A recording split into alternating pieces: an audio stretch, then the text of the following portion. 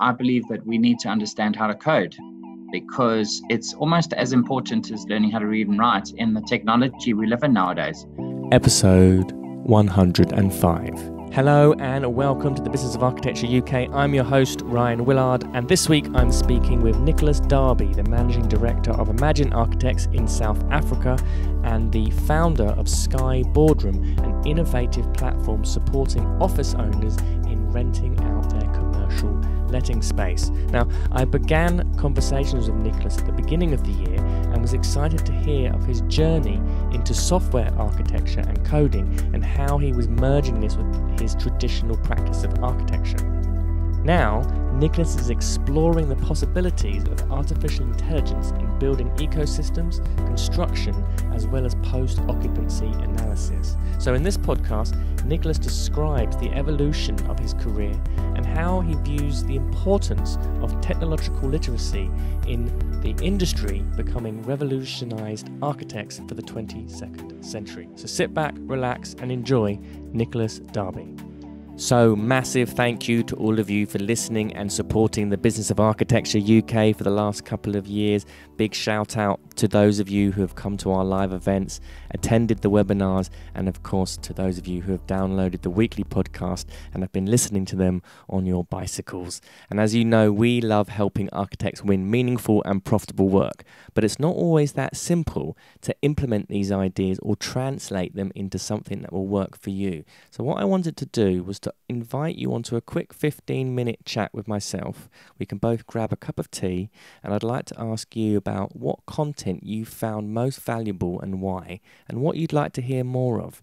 And I'd also love to hear more about your business, what you're building at the moment, and where you are headed to business-wise in 2020. So there's no charge or any obligation with this call, just simply to find out how our content has been of value, and if we get that far, and with your permission, of course, what might be next, what might be possible, and how Business of Architecture UK could be supportive of that. Does that sound fair?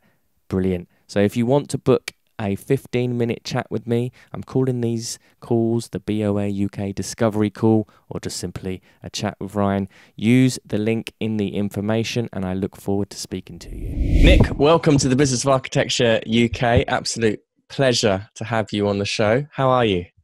Thank you. Thanks very much. No, I'm well. And you are in South Africa. Whereabouts exactly? I'm currently in Johannesburg, which is sort of the northeastern part of South Africa. Brilliant. And you are an architect, and you've got an interest, and you've been doing a lot of research into artificial intelligence in architecture. You're the founder of Imagine Architects, and you're also a programmer.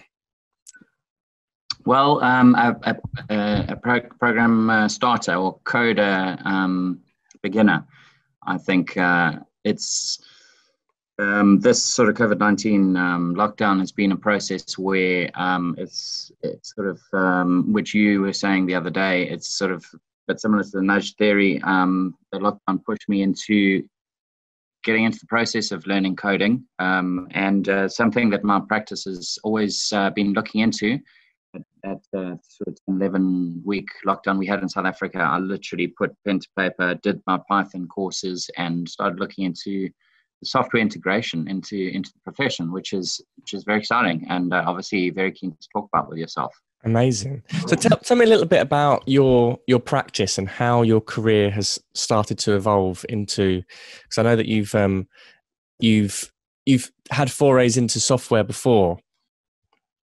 So my software experience has typically been in jumping from MicroStation to Autodesk, Revit, AutoCAD, ArchiCAD, and I think as a lot of architects in my age, early 40s, probably can relate how moving from firm to firm, the software jumping has changed quite a lot. But I literally am jumping more into the coding as well, looking into how coding can be integrated into architecture. And during this whole period, I looked into C++, C#, JavaScript, Java, Python, and just got a sort of an idea as to what they're all about, and restructured my mindset from being an architectural designer or building designer into a coding designer. Interestingly, how they're so similarly related because there's a structure to it. And basically came to the conclusion that Python was the type of software program that I needed to go with my practice. So just to answer your question, backtracking a bit, I worked in London for a very long time, just over 10 years. So I had a lot of corporate commercial design experience. Worked with some really amazingly talented architects, worked at Hamilton's Architects alongside the likes of Ian Bogle and Robin Partington. I think my whole building design experience with those two guys were groundbreaking and really learned a fascinating process of how to approach building design and going through so many different options and leading the client through the design process and covering so many different options for design context and understanding exactly what it means to really design a building in the UK context. Following that, I opened my own practice, and I've been going now for about 10 years. I do specialize predominantly in exclusive homes, and I do small-scale commercial buildings. But what I found in my experience in my career is that I do think it's a bit maybe a little bit stuck in an old paradigm. I think the architectural era that I came from was sort of sitting in an office with a plaque on the wall and clients came to you, asked you to design buildings. Nowadays, I'm more an entrepreneur. I have to go out to find work. Yeah. And I think in my South African context, it's very, the business culture here is very entrepreneurial driven because of socio-political issues, which is all fun really and exciting. So there's opportunities galore here. And what I've seemed to have learned pre-COVID-19 as well was how I needed to look into automating a lot of my business because it presents an opportunity first and foremost. I was discussing existing commercial buildings with giant landlords such as Redefine and Growth Point, and just acknowledging how I could improve their commercial buildings to dramatically save a substantial amount of money every month. And I looked at how to modify their existing commercial buildings in terms of energy efficiency, space efficiency. And this started going down the road of integrating a software platform or a software as a service to these landlords where I can take a few steps back, look at how the building can be redesigned with modifications, introduce sensors into the building with the Internet of Things, and then create a software platform where the building will start to manage itself. So we were looking at dramatic savings in lighting, energy use throughout the course of the day, solar control, aircon efficiencies. And we were looking at with a sort of 15 to 20 story building in the middle of Johannesburg with these kinds of cost efficiencies that I introduced with the software platform. We were looking at 150 to 200,000 Rand a month savings. So, you know, that kick-started the process. Then COVID-19 happened, and I suddenly I had my other interests in AI, and with my in-depth research and literally coding, learning of Python, I realized how integrated it is in Pinterest, Facebook, Instagram, Netflix, especially, where there's a machine learning tactic within these software platforms that encourage the AI, that make it obviously a dramatically user-friendly app. So I've looked into introducing that artificial intelligence and machine learning into the earlier design process, purely on the basis that after learning about how these commercial buildings needed to change to get that energy efficiency, it stands to common sense that it would be great to put these intuitive these insights rather, into the design process. And by doing that, I can look into introducing machine learning within that cycle, much the same way. So sorry to interrupt. When you say machine learning or artificial intelligence, how are you defining that?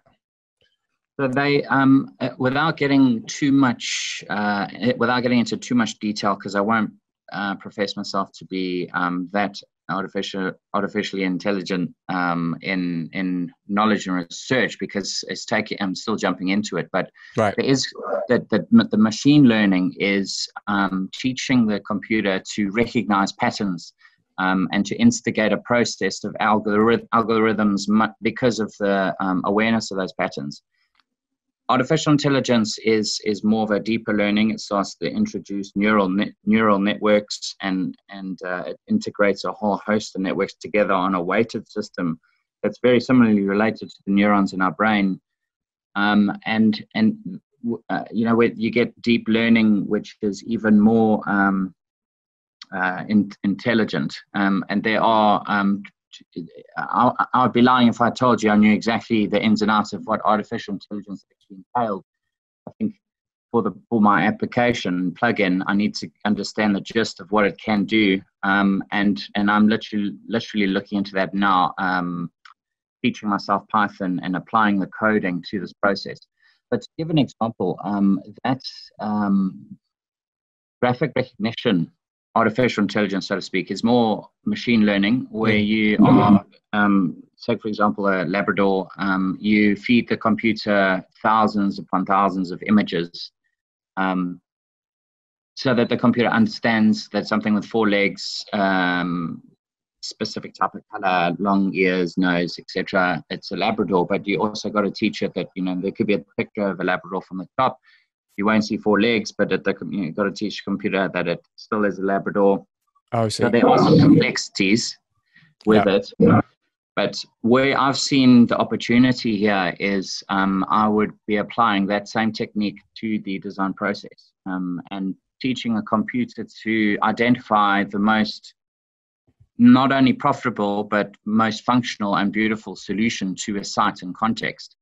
And the only way to do this is in a similar fashion to uploading thousands upon thousands of pictures of Labradors, teaching the computer some of the most successful buildings that have been designed in the past, certain kind of floor plan layouts that would suit a certain context. And by feeding that all in, which is quite an in-depth process in application of Python as well, we'll get to a point where we'll have a machine learning technique where we will be able to punch in the site location with an intended function and use, and the computer will spit out a artificial intelligent solved algorithm design solution that was dictated by an architect. And if I can elaborate a little bit more between the two architects, you've got software architects and building architects, and as much as they are worlds apart, they're actually very similar. And I am looking into reinventing myself as a software architect as much as a building architect, and looking how they can feed each other. Because when we look into this, as we are looking into the software platform at the moment in teaching buildings to sustain themselves efficiently, you've got a degree of software that has to be well understood from a coding perspective, that is an application towards what the building architect was looking at for a solution. So if you are going to introduce software sensors in the building, aircon control that is sort of cooler during warm days and warmer during cold days and all that kind of thing, you've got to have a building architect mindset to understand how the coding is intended to work so that you can produce these energy efficient results. And so you can quite clearly see how there's a fascinating syncing of software technology, even syntax coding, and integrating that into the building design process. So identifying those algorithms is a very exciting adventure. I think it's the way that the profession needs to go, and just sort of plugging back into where I said that architects were maybe a little bit more of an older paradigm. I feel that the profession hasn't really caught up or kept up to speed with reality, and this is really the opportunity where we can literally kickstart and launch the profession into where it needs to be. Because with these types of technologies at hand, it almost doesn't make sense for us not to be making use of it. And there's no point redesigning a building yourself when you know that there are 20,000 floor plans that have been amazingly designed. We need to plug that in and integrate that with our own design sense as well. So you'll have that machine learning, artificial intelligence application, which is monitored by the architect myself. So in terms of what exists at the moment, in terms of like intelligent computational design, not this is different from parametric design, obviously. We're talking about Yes. we're talking about something that's, you're able to set a set of parameters, if you like, or input data about the site, and then the design is completely generated. Yes. Essentially, what exists at the moment in terms of being able to do that? Unless it's I'm still in the process of doing the research of what's been done in the past, but I'm not at this point in time. I'm aware that there are individuals in Russia and in Australia who are applying this process now, but not entirely sure if it's actually being used as a commercial incentive. Right. But it's certainly in South Africa. There's no one's really making use of it. It's sort of a little ahead of its time in this country, but it certainly got very ripe for opportunity to doing something like this. Yeah. So there's two sort of branches that I'm hearing here. One is the kind of the understanding the occupancy and the usage of the building and being able to collect data like that. And then there's the other end of it, which is in the design process itself. Yes, that's correct. And so it's almost pre and post building completion. Got it. And I think at the moment, there are, this introduction of artificial technology into buildings is what they probably coin smart buildings, has been going for about 15, 20 years, I believe. Simply the introduction of sensors, the Internet of Things, and teaching the building to make itself efficient. That we're aware of, and I believe that some of the first world countries around the globe are already making use of this. Where I've seen it being applied to the design process, I think it's less so. And that's very much up for debate in some cases. But what's fascinating about this process, though, and which is quite a conclusion for me, is that there are some debates in how this will make the architect obsolete, where there's an introduction of machine learning, artificial intelligence, and we'll be looking towards those spectrums in order to punch out or churn out buildings. And I can see that there are some individuals out there that are proclaiming that this could potentially see the end of architects. But I have put a fair amount of research into that very point.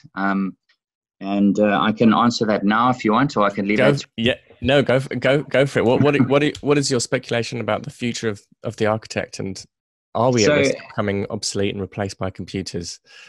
I think I think you're asking that is a very pertinent one, especially going into this process so in depth with my time. I wanted to obviously identify a solution here, and it all comes about from a story which was written by a author by the name of David Epstein in the book Range, which is a recent publication published in May 2019. And he talks about this Gary Kasparov story. And basically, the summary of the story is that can computers take over human beings? In other words, artificial intelligence take taking over mankind. Now, this whole application in the design process is similarly related to one of his stories that the author talks about. And what he elaborates on is that there's a famous chess player called Garry Kasparov, and he looks to beat a supercomputer. In 1997, there's a showdown, final battle for supremacy between natural and artificial intelligence. IBM supercomputer Deep Blue defeats Garry Kasparov.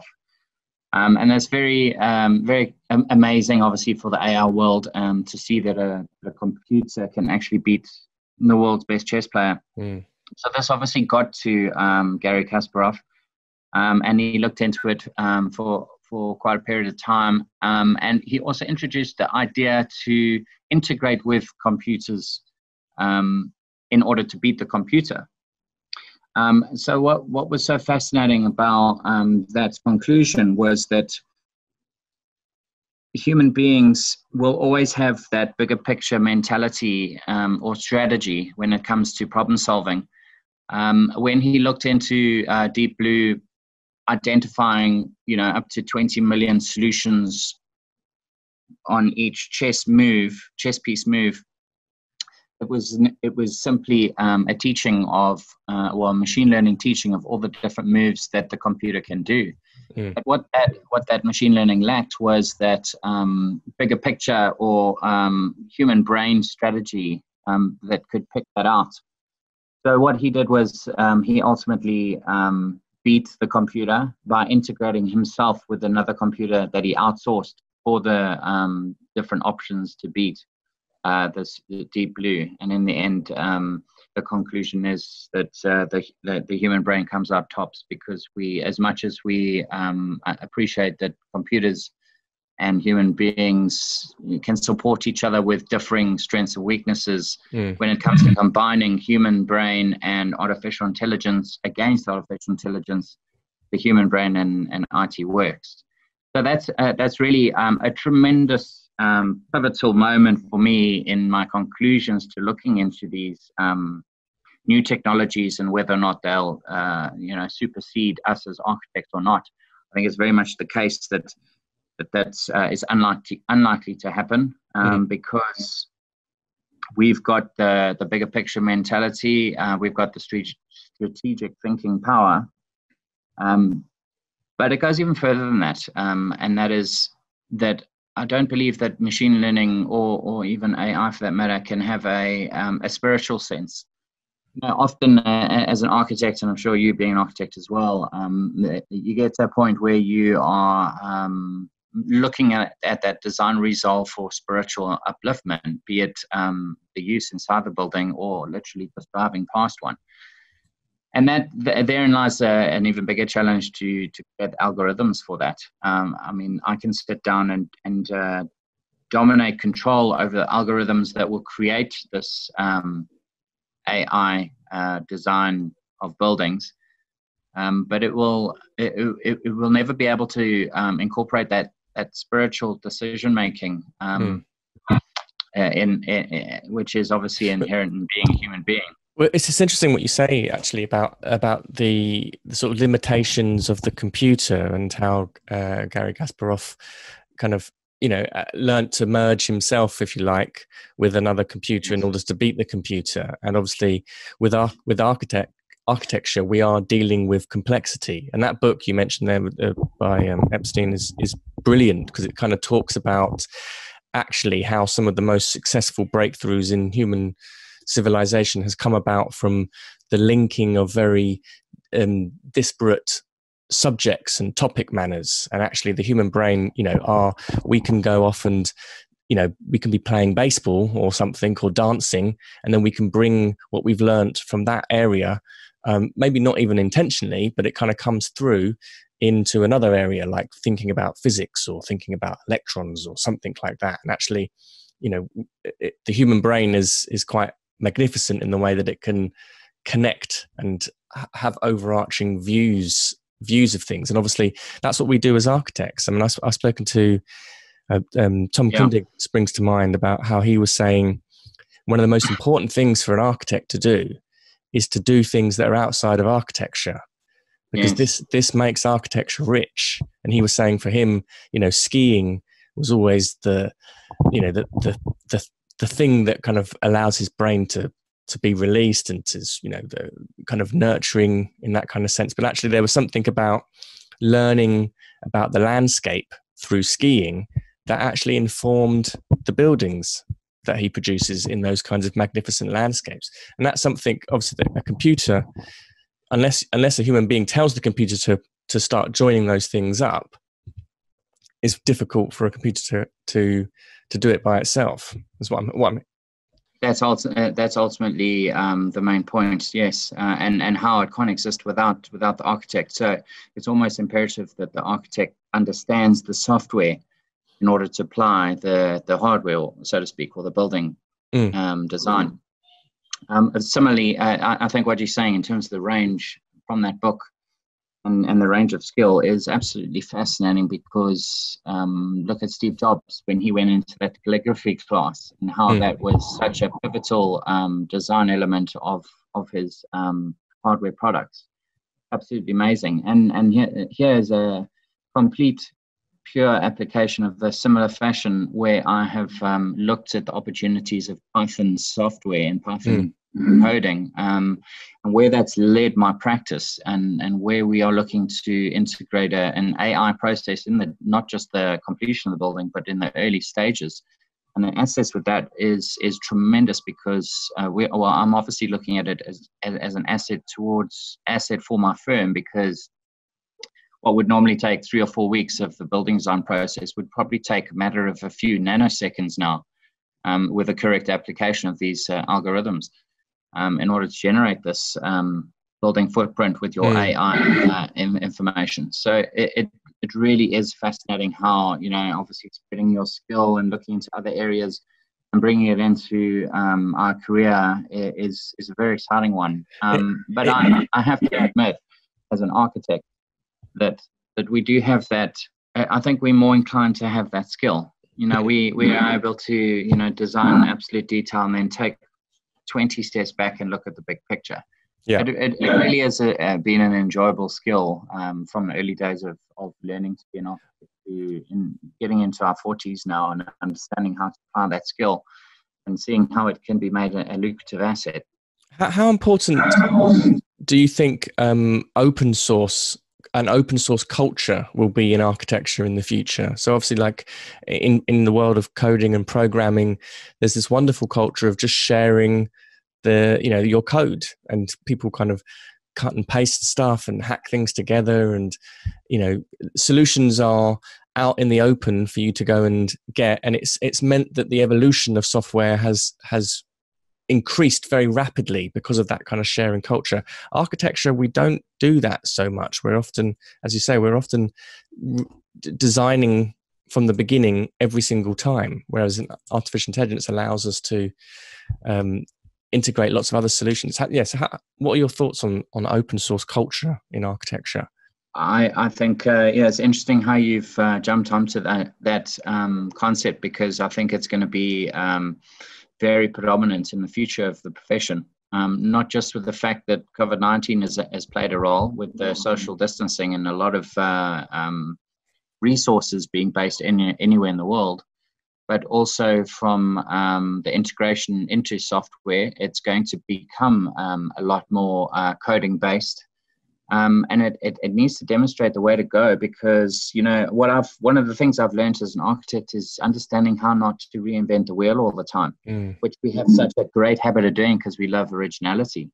But making use of that skill is a massive asset to give you the chance to be able to work on customized design processes. In the old days, I believe that we used to look at how to standardize ironmongery schedules, so it would be a matter of editing it later. I worked for an incredibly talented company called Stefan Anthony Olmsdale Truan Architects in Cape Town, and they were absolutely adamant about doing that, working on automating the process. I'm trying to take it to its highest point where we can perform that whole process with the technology from an AI and ML perspective. It really has to be the way it's going to go. And if you are part of being an architect as well as being a good team leader and making use of of the correct resources, and so outsourcing those processes is going to be paramount. Especially when you've got so many young people coming onto the market, understanding JavaScript, C#, C++, and Python, that they would be best utilized in being outsourced into that process. So absolutely imperative that it happens. There aren't a lot of architects that are JavaScript fluent. So, it's going to be a new learning curve. But one thing I really learned, which is great to express during these 11 weeks of lockdown as well, and keeping myself out of code while I try to design beautiful buildings, was the fact that nowadays it's not about understanding how to read and write. I think in the 70s and 80s we went to school to read and write. Now we need to, I believe that we need to understand how to code, because it's almost as important as learning how to read and write in the technology we live in nowadays. To be able to use PHP, Flask, Django, create an app on my smartphone to create an integrative technology that would generate an income so that I can live a comfortable life. That whole process that I've just talked about with all those softwares can be integrated into our career, and with such a dramatic fashion that it's so exciting.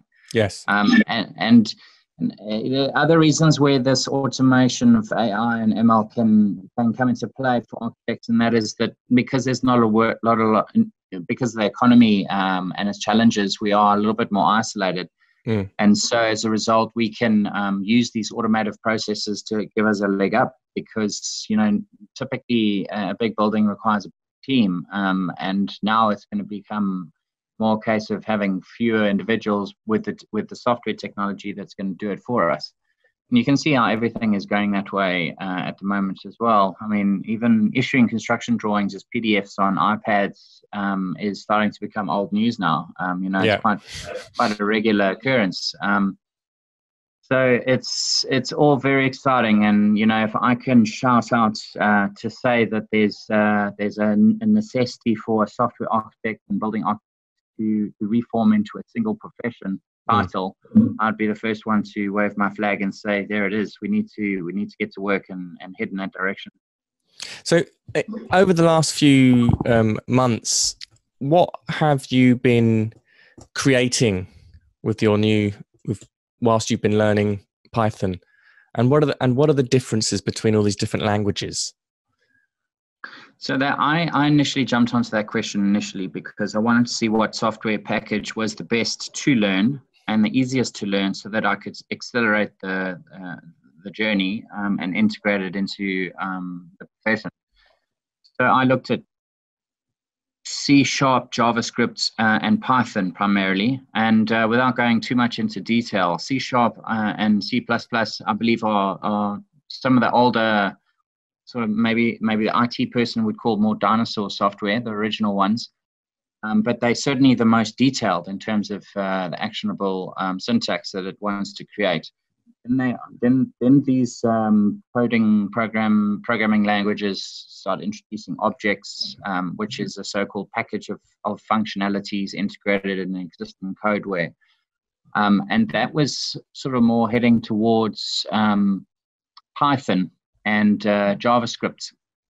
And if there are some coders or very tech-savvy individuals hearing me speak about this, give me a little bit of slack, because I'm still learning the process. But what is so fascinating about Python, though, is that Python is a language or a syntax that's very similar to architecture.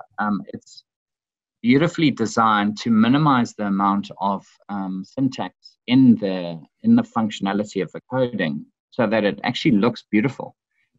Whereas something like JavaScript and C# or C++, there's so much punctuation and syntax that it it almost becomes complicated to read.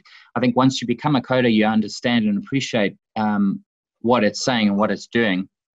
But the Dutch guys who designed Python were aware of this, and they've automated coding within the coding, or which is why Python is an outsourced software. It's using it's the front end of a back end of coding, so it's a lot simpler. Good Python coders will tell you that it's you could take a 25-line sequence of JavaScript coding and summarize it into 3 lines in Python. And this is one of the other reasons why Python is so exciting to learn, because it's simplified and easy to read, and it also reads as English, which is all the more easier to learn. And it's probably one of the reasons why it dominates in the coding software for robotics and artificial intelligence, because it's faster. Your coding sequence is so much shorter, so you get speed. And it's easier to read, and so that's probably why it's one of the fashionable leading softwares in some of the more exciting platforms like Instagram and Netflix, etc.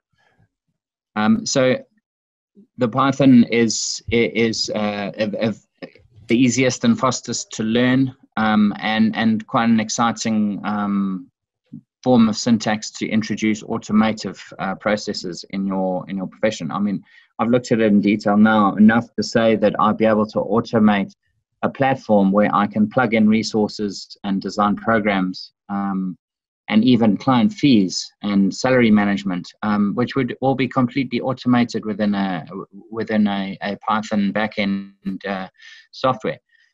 So it sounds, after looking into all that, sorry to interrupt, it sounds as if then that the languages that are used to generate bits of software are actually becoming more accessible. Yes, they have, and not only accessible, more simplified for the users.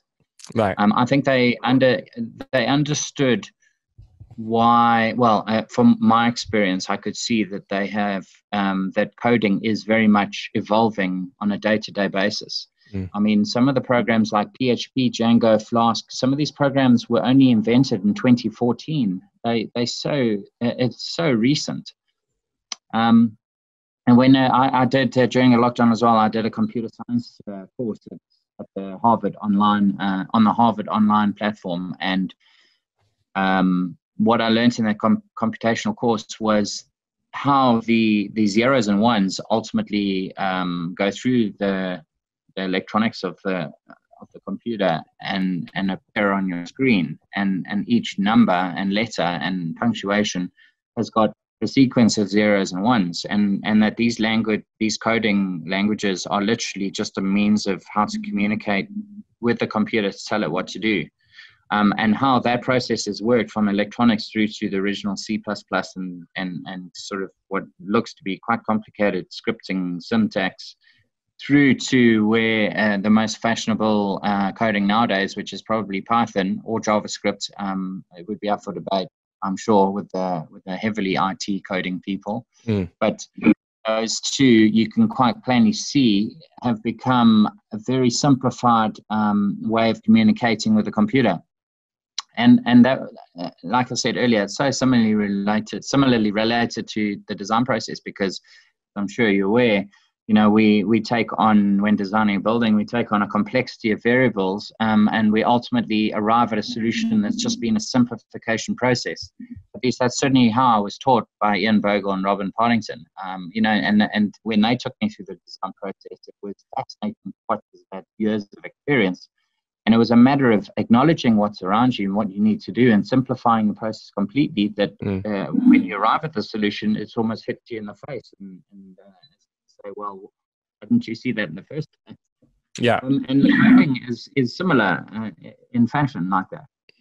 But what's really exciting is that how you can take all this, once you get over the thinking of coding being some sort of, I think the name code just makes it seem scary and difficult to learn. But once you actually get over that hurdle and see what it can do and how it can integrate an automated process towards your career, and in our case, the designing buildings and the management of it afterwards, it almost again slaps you in the face and says, "Here I am. I can't believe you're not using me yet."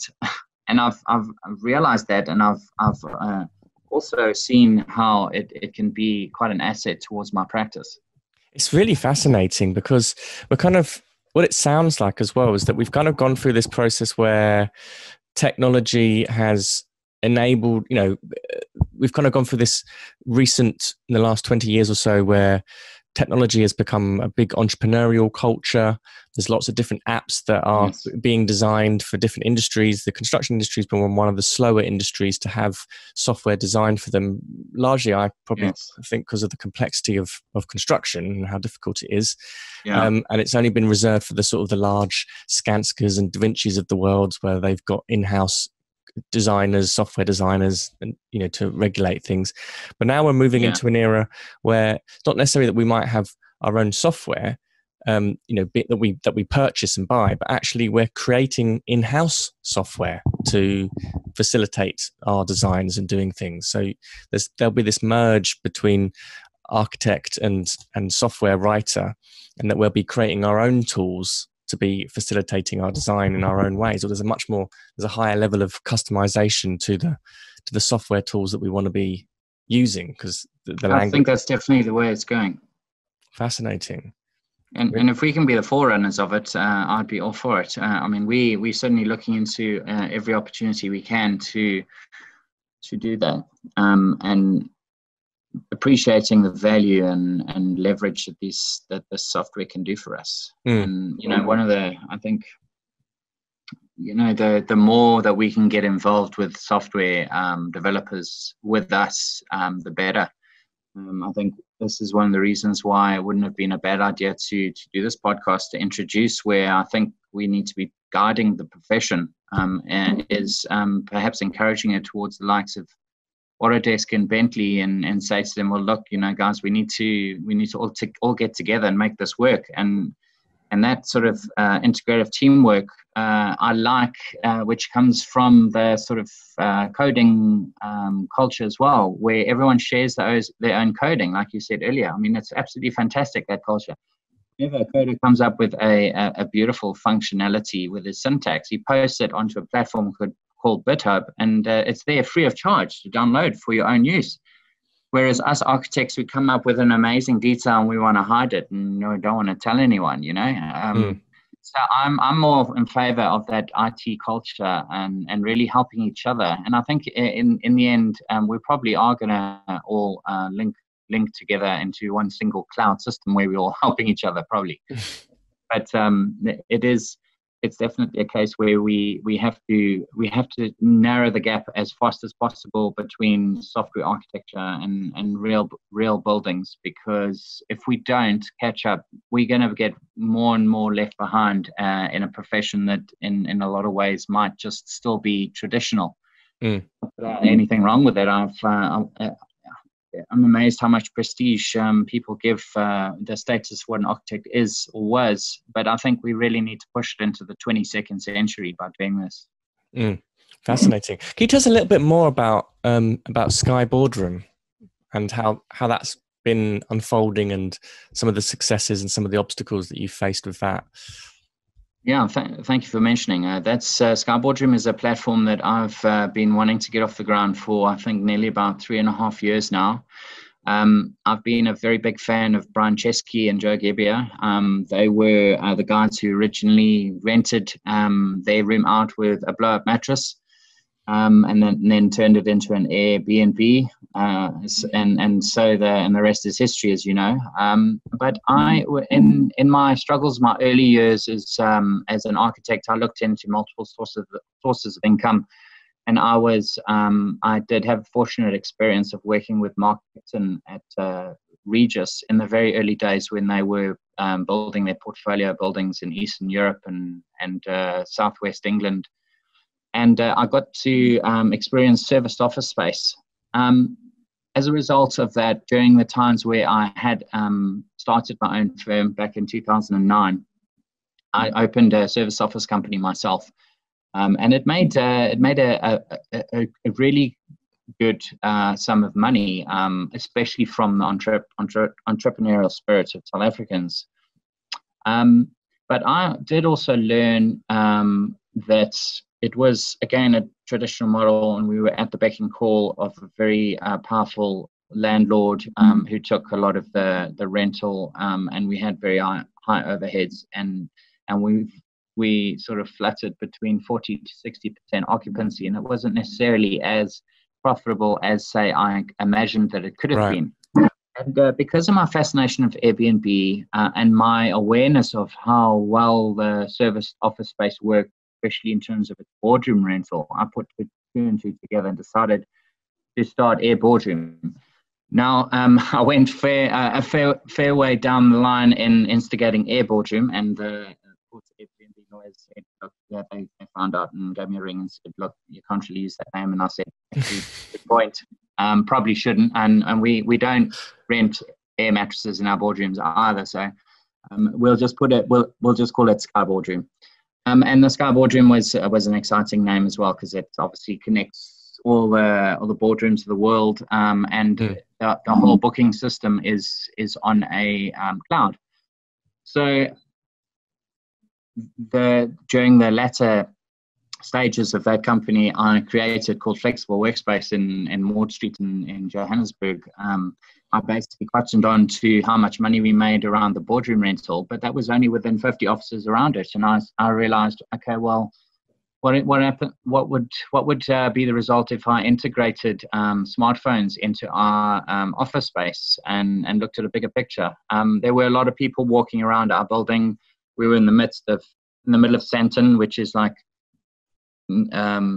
probably Bank in London, a very corporate, lively area of office buildings. People going to coffee shops and walking around on foot nearby. And I was aware of the fact that if I put that boardroom on my smartphone and used it in a similar fashion as Airbnb, where I can throw out the fact that we've got a boardroom available to rent, and it'll pop up on someone's GPS on their smartphone, and they'll realize, oh, hey, you can use the Flexible Workspace boardroom down the road because you're only 565 meters away, then therein was the opportunity. Yeah. And I basically concluded that I had to take advantage of the gig economy. And those were the early days of my integration into technology by using a web app, how to integrate that business opportunity with the space that I had in the building. And those were the sort of beginnings of how I was starting to integrate the software architecture of our smartphone onto the spatial management of some of the buildings. And we yet to launch, but as you can imagine, COVID-19 threw quite a curveball. So we've placed it on hold, but I certainly believe that there's tremendous opportunity for Sky Boardroom. I ultimately want to provide the opportunity for people to take their boardrooms now and upload onto my app, because they can generate a revenue.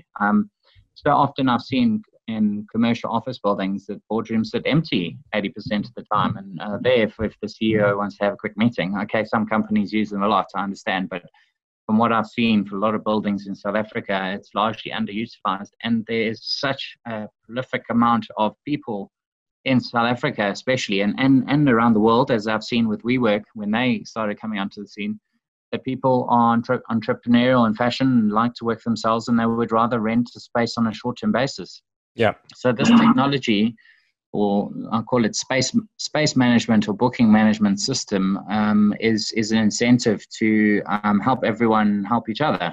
So we're helping landlords generate an income and helping mobile entrepreneurs to have a space to be able to do that exciting presentation. I mean, another location that I've been experienced in using is Workshop 17 in Sandton, and also in the V&A waterfront in Cape Town. And they're almost like a Google office space style fit out. Very exciting space. You can go there, jump on a beanbag and open your laptop, and there are a couple of punch bags you can have a go, and there's a beautiful coffee shop right in the middle of the office space. Very exciting spaces to use. And I could see how that WeWork concept was starting to really grow at an exponential rate in the entrepreneurial fashion nowadays as well. But I think they've hit an interesting curveball with COVID-19. It's not to say that it will die off, but I think it just makes it a little more challenging. And I think all the more reason for Sky Boardroom to operate, because we'll obviously be promoting COVID-19 compliant boardroom meeting room spaces. So in a nutshell, quite an exciting platform as well, which is also part of my business, but on a slightly different skill set, not under the architectural umbrella, but more on the software-based management. And we hope to launch that, if not before the end of the year, certainly the beginning of 2021. Amazing. And what I love as well, when the world of architecture and the world of software begin to collide, if you like, is that for me, I've always looked at the software industry as well as having a real strong entrepreneurial culture to it, where you're able to identify a problem in an industry or in a business or for people, and you can solve it with a piece of software. And merging, it's amazing, isn't it? It's brilliant. And and this can be either in terms of a product, a final complete product, or in terms of a service. So you as a service provider can use software in-house to help solve someone's solution, or you can have it as a complete standalone product which you then sell and scale and have people use. And to bring that culture into architecture is the potential is infinite. Essentially, there's all sorts of things that we can be doing. Almost universal, shooting for the stars. There's absolutely no way that we could find any end towards the horizon on that. It's very, very exciting. From as you say, products to software as a service and software as a platform. It's the opportunities are endless, and we can do it anywhere in the world, wherever you are, from a beach in Tahiti to the middle of Johannesburg or in Cape Town or anywhere in America. It's quite, you can work remotely on all these opportunities. It's not like in the old days where architects had to be local. Yeah. Well, we're expanding our skill set in a direction that probably is quite obvious to go. It also opens up the opportunity for other industries or people with software experience and design experience in maybe not in buildings, but rather complex systems like programs and software, to move into the domain of the built environment. Yes. I think there are other industries that are going to be plugging into this spectrum as well, like 3D printing. Obviously, some of the buildings are going to be made by machines. I even found out yesterday that there are bricklayers that are being performed by drones. Those flying drones. Yeah. Never seen anything like it. But you've got that sort of 4-propeller drone carrying bricks, and these 4 or 5 drones are building a brick wall at the same time. I mean, that we're already seeing now, which is fascinating. I think they are definitely going to be looking into it with a view towards how they'll perform it on Mars. By the time Elon Musk is well on his way, he's doing incredibly well since he started 15 years ago till now. He's going to no doubt get to Mars, and they have been looking at different techniques of construction on the surface of Mars. And I think all these integrative areas that we're talking about, from software platforms to 3D printing, are what's going to be utilized when they get there. I mean, I know that Bjarke Engels has looked at some very exciting possibilities of designed buildings on the surface of Mars with the 3D printing.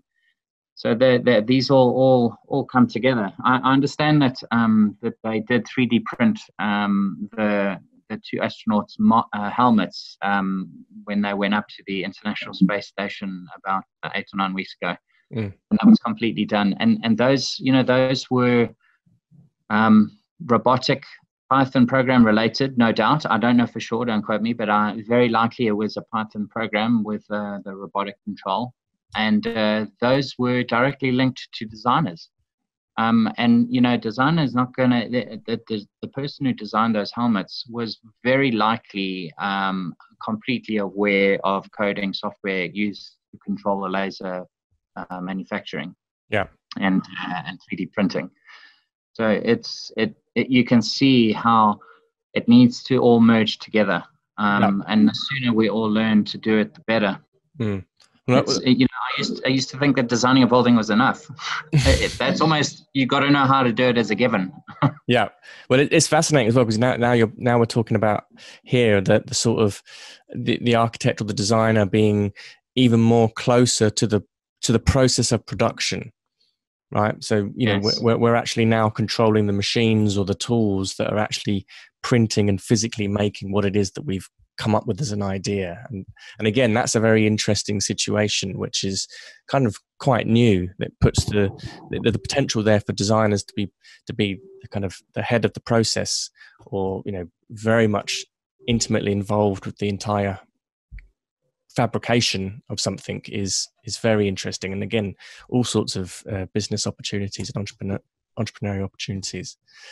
Absolutely, and just to give you an example of that, and where I think the integration is not quite 100% there yet, is there's been a company in Dubai where they have created a building out of 3D printing, but it wasn't quite 100% 3D printed, because they literally dug and poured the foundations and poured the surface bed, but then they 3D printed the walls, and then once that was finished, they had to come and recast it. So there was this integration of very traditional construction techniques and 3D printing. It wasn't 100% printing, and I think one of the ways to resolve that is to literally work out how you can get the 3D printing to follow suit from foundation all the way to roof, without the integration of the two. And in order to do that, there's going to have to be a very inherent involvement of coding software to teach the machine how to do that, to get to that kind of solution.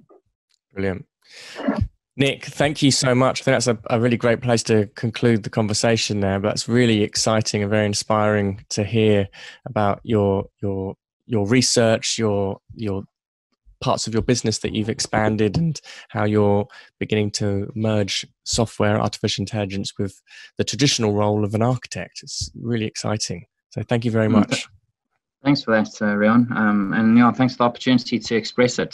Certainly very exciting to share our journey and our process and direction we're going. And pleasure for you to show such enjoyment in it as well. Thank you. Brilliant.